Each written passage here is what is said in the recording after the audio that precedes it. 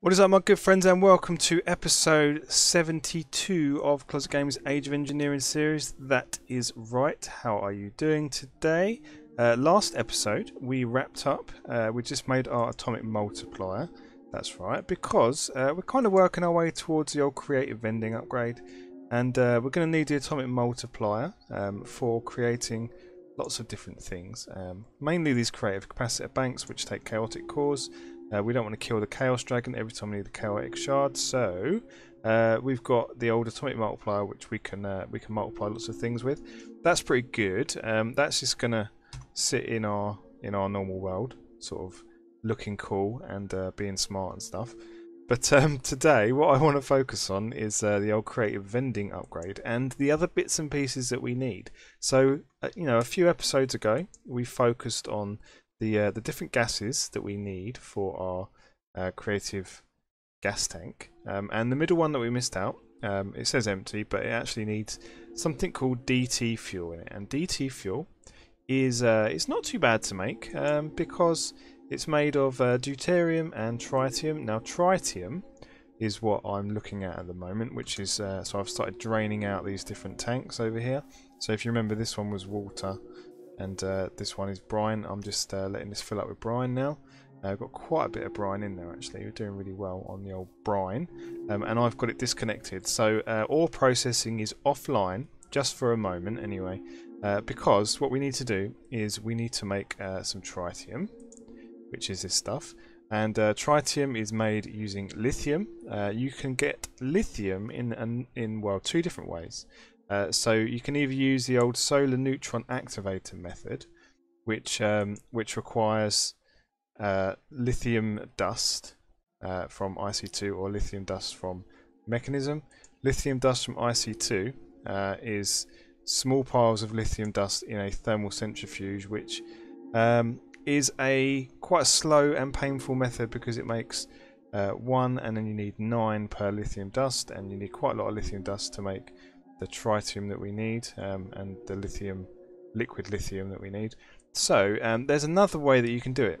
You can get liquid lithium by running brine back through a thermal evaporation chamber, which gives you liquid lithium, which is pretty cool. And then you turn that liquid lithium into normal lithium using a concentrator, and then that gives you lithium back. So that is the method that I'm going to do, and I'm going to repurpose the one that I've already got. Well, not repurpose, I'm just going to borrow it for a little while.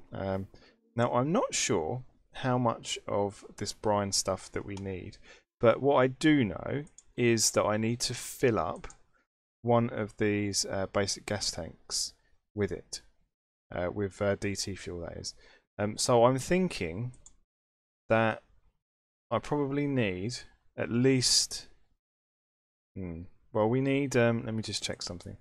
We need 2 of these creative gas tanks, so we're going to need at least 64,000 millibuckets, or 64 buckets of DT fuel to get this to work. So if we look here, we've got quite a lot of brine there, and I think that gives you a 1-to-1 ratio of liquid lithium. So if I stop this now, if I disconnect this guy here, then what will happen is the water will drain out of this ever so slowly. Yes, good. The water's draining, good. That will carry on making the brine for a few more minutes. Then what we can do is we can reverse this into here. That will put the brine in this side, and then it will create lithium out of this side, and then we can pump the lithium out of there and into this one. How does that sound? Does that sound like a plan? So what I need is probably some conduits of some sort, and there's something up with this. It keeps crapping out on me. It keeps saying it's losing power, which is not good. So I'm not going to touch this yet. I'm just going to wait for the water to drain out, and then we can crack on with it. The other half that we need for the DT fuel is the deuterium. Yeah, yes, deuterium. The deuterium is made by using heavy water. Heavy water in an electrolytic separator separated into deuterium and oxygen. So that is not too bad. So what I propose we do actually is, whilst we're waiting for that to drain a little bit, let's go and have a look back inside Closet Chem. So here we are. This is the power generation room, isn't it? This is the ore processing room. As you can see, it's all offline. What I've done over this way is I have created another room by decommissioning the void miner that was here. Because we don't really need it, because all of our sulfur is being produced by the blazes, our little blaze farm that we've got over here. That is pretty cool. So we don't really need this area anymore, so I thought I'd repurpose this, and this is going to be for the remainder of our creative gases, and then maybe some of the creative liquids as well. So for the creative liquids we need a few bits and pieces. Biodiesel we've done, empowered oil we might need to do that. Vapor of levity, short mead, and IC2 hot coolant as well. We might do all of those over here. I'm not sure. Especially around the one that I'm not really sure of is the IC2 hot coolant. If you know how to make that one, because I don't think we'll get around to making that today. If you know how to make that one, then leave me a little message in the comments and let me know. I'll be much appreciative. See, look, there's no power. Why? Why with the no power? It's really bugging me, and you just keep. I keep tapping the shortcut, and then eventually it will come up. There we go, look. And it works. And then it takes a few seconds. I'm not sure. It's probably to do with chunk loading. I think I'm at like max chunk loading at the moment. Let's have a look. Claim chunks. Loaded chunks, 50 of 64. I don't see what the problem is. Unclaim all chunks. No, I don't want to unclaim all chunks. I will work with it, don't worry. So what we need, in order to make deuterium anyway, we need heavy water. And you get heavy water. Jesus Christ, stop doing this. You need heavy water, and heavy water, it doesn't really give you much of a clue about how to make heavy water, but the way that you do it is you get a mechanism pump. So let's have a look. Mechanism pump. And in fact, let's get rid of this for a minute. Let's go at mechanism pump. Okay, so we need one of these, which is not too bad. It's some enriched alloy and some osmiums and some stuff and some things. So maybe we can make one of these. Yes, electric pump. And we're probably going to want, well, we're definitely going to want actually, a filter for our pump. Because the filter separates water from heavy water. So let's get a mechanism filter, one of these guys, filter upgrades. Nice. So we need that. We also need to give this guy some power. Luckily I've run some power underground, but we're also going to need a water bucket as well. So let's get one of these, and I think we only need one actually, but maybe we should get couple so we can make an infinite water source. So what we're going to do is we're going to put this pump, we're going to put it, where should we put it? Where should we put this guy? Let's make some space around here. Let's have him coming up like here, yeah, and then we can put the water here. I'm not sure if I need to make an infinite water source for this, because I'm pretty sure that these pumps don't actually affect the water source block underneath. I think they don't interfere with it. I think they just need to be near it.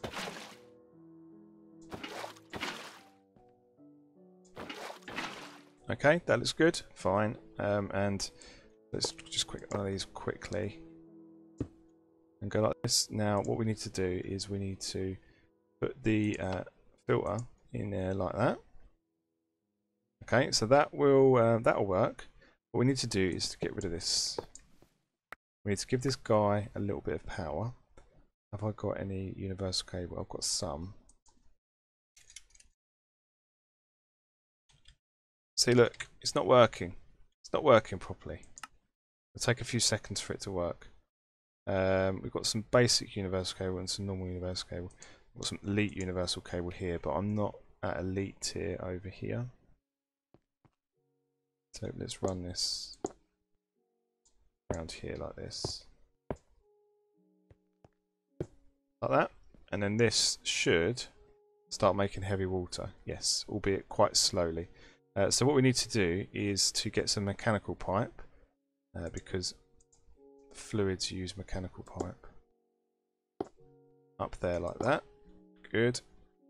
This is slowly filling up with heavy water, and then we need something called an electrolytic separator. So let's do we remember what it is we need to make an electrolytic separator? I think we do. It's this guy here. It's the electrolytic separator. So I think the only thing we're missing is an electrolytic core.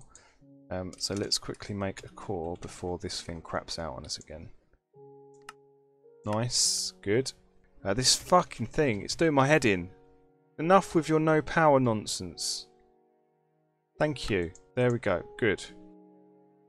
Right, so what we need to do is we need to bring this stuff around the front, I think. And then let's have a look quickly, because I just need to double check something. Deuterium, it separates. So the deuterium comes out the left, so that's pretty good. That's what we want. So deuterium is going to come out of this side, which is this side here. So we need another mechanical pipe. We can use this guy for the moment. That will bring that into there. What we need to do is to run some power up as well. So let's grab our pick and let's just bash some stuff out of the way. And then let's run some power up through like here. So some of this universal cable will do the trick nicely. So like this. And then around there like that. And that should start separating into deuterium. Nice. Good stuff. Now let's tidy this up just a little bit. So that's going to make the deuterium for us, and it's also going to make the oxygen. We need to vent the oxygen, or dump the excess oxygen, I should say. So that deuterium is, that's all we need to do for that deuterium. All we need to do to turn it into DT fuel is to put it into a chemical infuser. Which is fine. We can make a chemical infuser, I believe, which is some basic gas tanks and just some dynamic tanks and stuff like that. So let's see about the chemical infuser. Where were we? It was here. So let's see about this. We need some more alloys, and we also need a couple of gas tanks as well. So let's make. Oh, this thing. This is doing my head in. Right. Let me go back to home for a second. So we need to make a couple of these guys. So let's make some of these basic gas tanks. Then let's get the chemical infuser. We should be able to do that one now. Nice. And then I've got a list of machines here as well of the other things that I need to make. So to make the lithium, we're going to need a condensator, aren't we? Rotary condensator. I think that's the one. Yes. And that's just a basic fluid tank, basic gas tank. So let's make one of these. Nice. And then maybe we can make this now. Just missing the energy tablet from the middle, which is this one. So let's make that. Nice. And now we should be able to make this guy. Nice. Rotary condensator. So the deuterium is going to come out of here. Then the chemical oxidizer, or sorry, the chemical infuser can go there. Now this is a gas, isn't it? So what we need is some kind of gas pipe. So what we need is pressurized tube, isn't it? Yes, and the basic one's fine. So deuterium is going in there. Good. We need to obviously give it a little bit of power. And we'll try and make it look reasonably tidy. We've got universal cable, got basic, elite. So they can go with that. Good.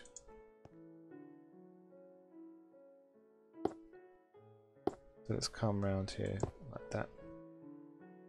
Nice. So all that's really waiting for then is the tritium. And then the tritium was...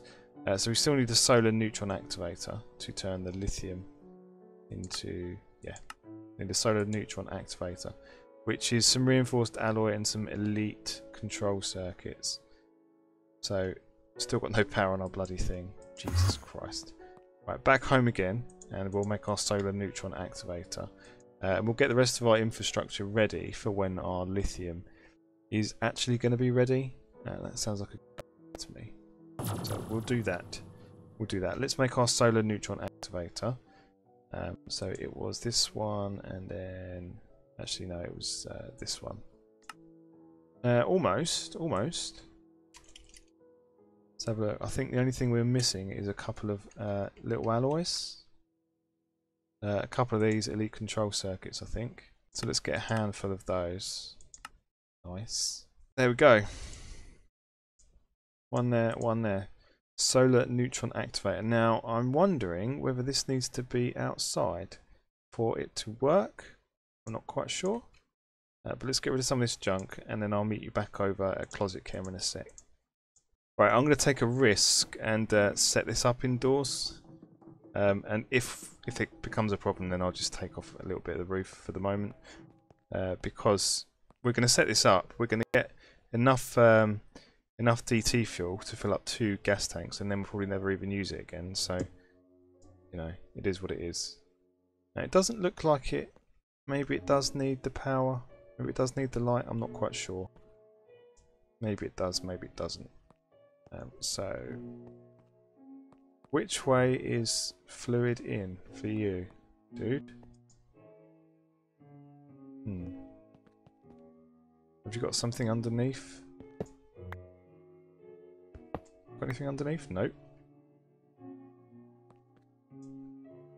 Strange. Strange. Where does the liquid come out, or where does the gas come out? Okay. Not quite sure. So it's going to have gas going in and then gas coming out, because yeah, this is classed as a gas because it's not got a liquid prefix. Okay, we'll try and put the lithium in the front, and then we'll see how we get on. Right, so the only thing we're really waiting for now is our brine from in here. So this should be empty of water, yes. Now what I'm going to do is I'm going to break the middle block of this, and then maybe that will reset it, and then we can have this set to in. So this is going to be set to insert. I want to extract off here. That will start filling that up. Good. That wasn't filling up before. These Ender IO conduits seem a little bit buggy when it comes to this. But now this is filling up with brine, and it is also giving us liquid lithium. Oh yeah. So what I want to do is to take that liquid lithium out of there and bring all our stuff back online. I'm just going to use this. So extract always active, and then insert, and then this will fill up with liquid lithium. Nice. Nice. So I run a trial in a test world of making lithium the normal way doing this, and it just took absolutely ages to me even get like 4 lithium. It was crazy. So I think this is a bit faster.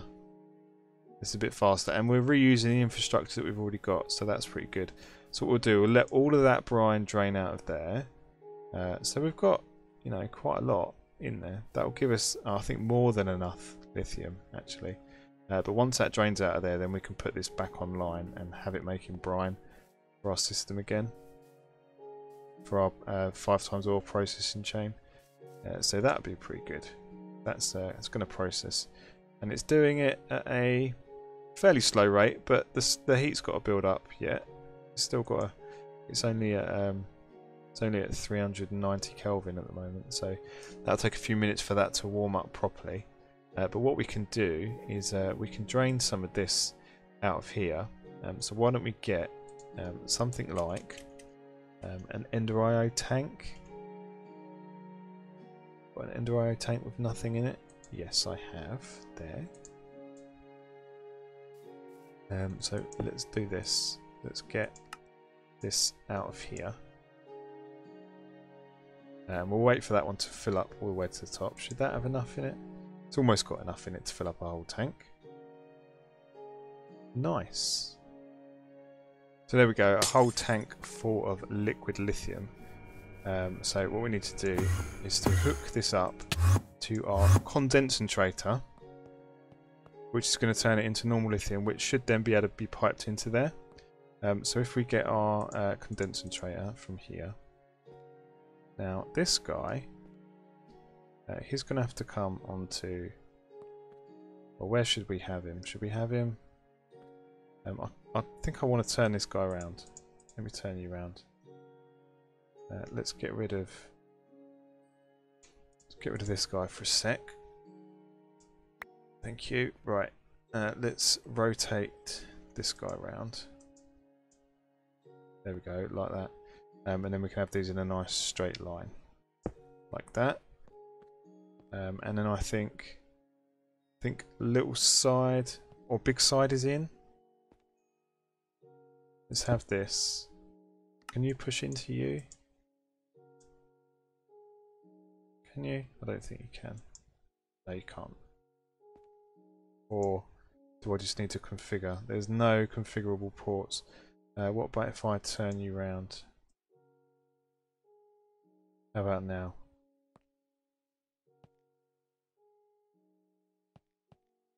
No? Still don't like it? Still doesn't like it. I don't think that's going to work. No. What we need to probably do is to push out into a pipe or something. So let's get rid of this. Let's put him there. Let's have this side set to push. Yes. So it's liquid, so it needs to be a mechanical pipe, which is this guy. That should start going into there. There we go. So it's taking in the liquid lithium. Once we give it some power, it will create normal lithium. So we just need to get some power going to this. That's what we need to do, is probably go downstairs and get some of this stuff. Now where is it going to be? That's a solar neutron activator, so this guy is going to be like here. Good. And then we can just run this along like that. Good. Okay, so how are we doing? This should start making lithium, yes. Lithium gas. And then the lithium gas comes out of a pressurized tube into there. Please? Hello? It needs to come in the bottom, look at this. Right, let's turn this round. Right, let's get rid of this for a sec.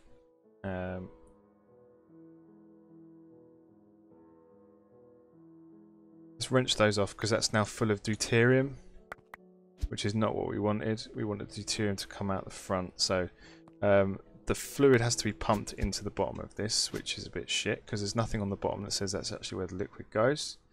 But it is what it is. So the lithium is going to come out of the bottom here, and so we just need to come up. Then that should start processing that into tritium. Yes, good. Good. And then that just needs to be pumped into here to make the DT fuel. Excellent. So what we can do is we can turn this guy around once more. Just hope it turns around this way and not that way. Let me just disable that for a sec. And let's rotate this guy. Like that. Perfect. Perfect. Now look, DT fuel. Sweet. Right, so what we need to do is to run that out of there. Look at that. And then get a couple of gas tanks. Not the creative ones, just the normal ones. So let's open up this. Let's go here. Let's make 1 and 2. Good. So 1 there, and then 1, well, not there. Let's get rid of these. Let's put them a little bit further away. Let's put them there and there. And then we need some pressurized tube. Like that. So this one will fill up first. let's rotate you around.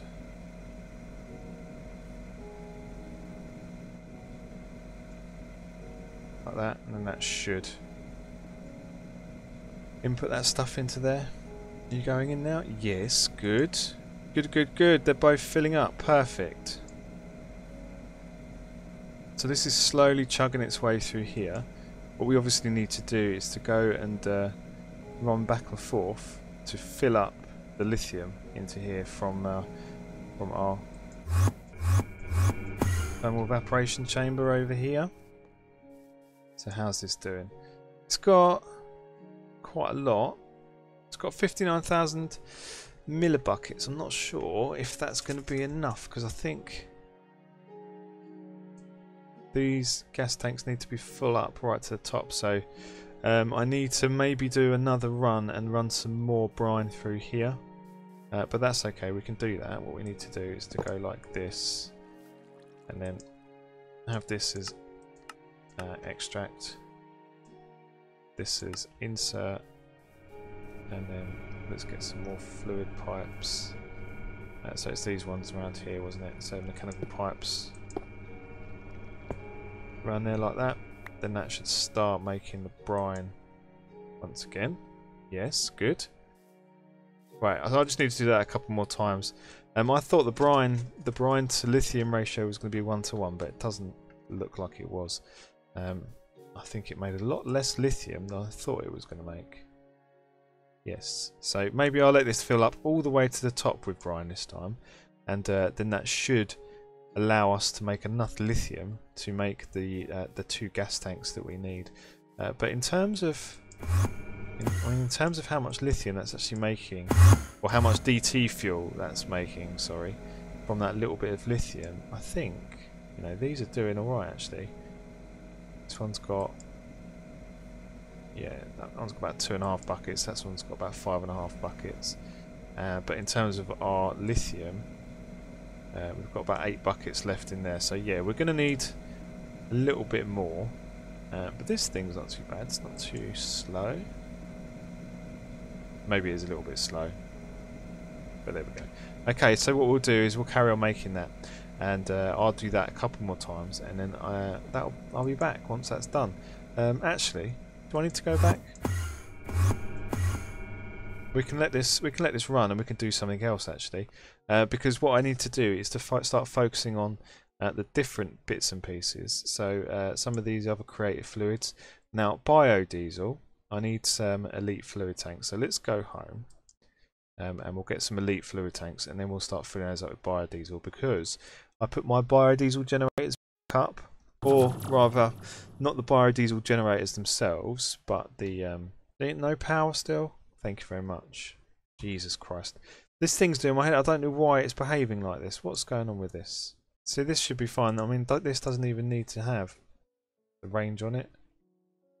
Maybe that's what's killing it. Maybe it just can't get enough power into it. I'm not sure. I'll take those out. I'll take those out because they don't need to be in there. It's just a waste of RF. So what we'll do is we'll create a few of these elite fluid tanks. I wonder if I can make them from here. Can I make them from here? No, well, I need to make the ones for the centre first.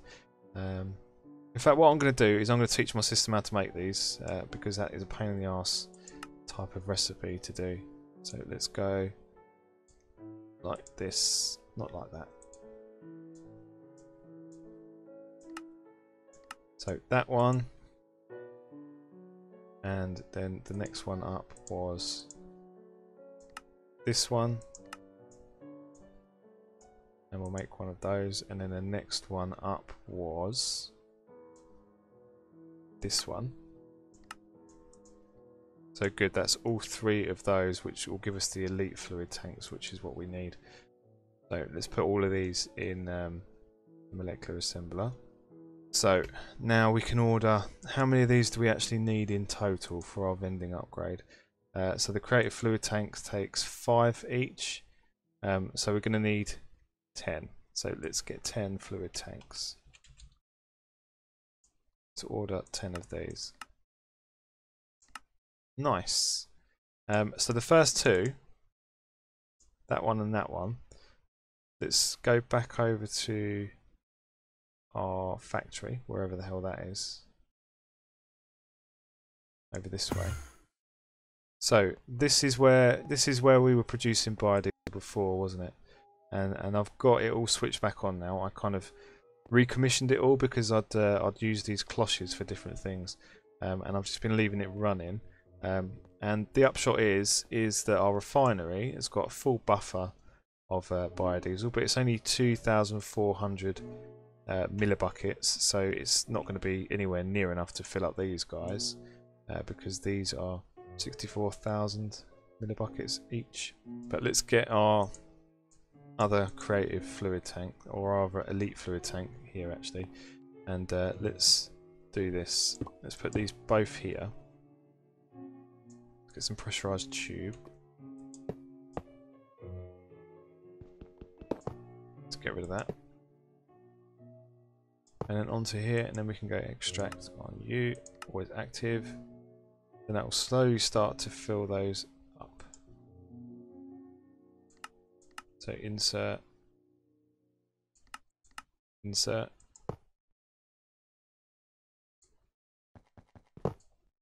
Nice. So they will slowly fill up, and we'll leave those to just run for quite a while. I mean, they're getting there, aren't they?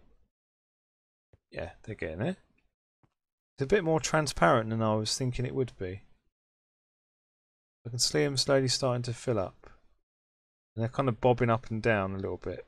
Yeah, they're bobbing up and down, I don't get it. Very strange, but this is these are both running at full tilt. Yes, good. Both running and both getting power. Yeah, so that'll just take a little while to do. That's fine. What we also need to make, let's look at the next part of the creative fluid tanks. So we've got the biodiesel going. We need to make vapor of levity as well, and vapor of levity is a pain in my ass, because we need to go and get the soul of a skulker as well. So what we'll do is we'll wrap up there, I think, because we've made a little bit of progress, not too much progress, but a little bit of progress towards our creative vending upgrade. And then in the next episode, what we'll do is we'll come back and we will make some more of the creative fluids that we need to make.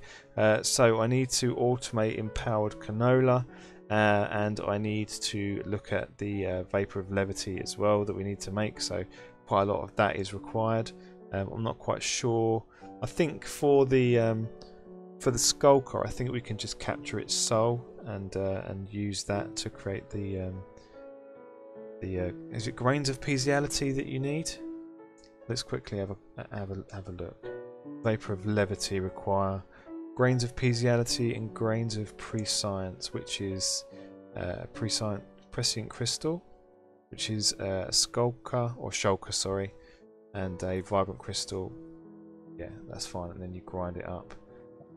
Yeah, so we're going to go need to get a shulker, so I'm going to go and get a shulker now. Okay, so I hope you guys have enjoyed this episode. Apologise if I was a little bit down in the dumps. I'm not feeling too well, to be honest. I've got a bit of a cold. It's making me feel really ill. But hopefully, next episode, I'll be back to my old self. Okay, chums, I will see you guys next time.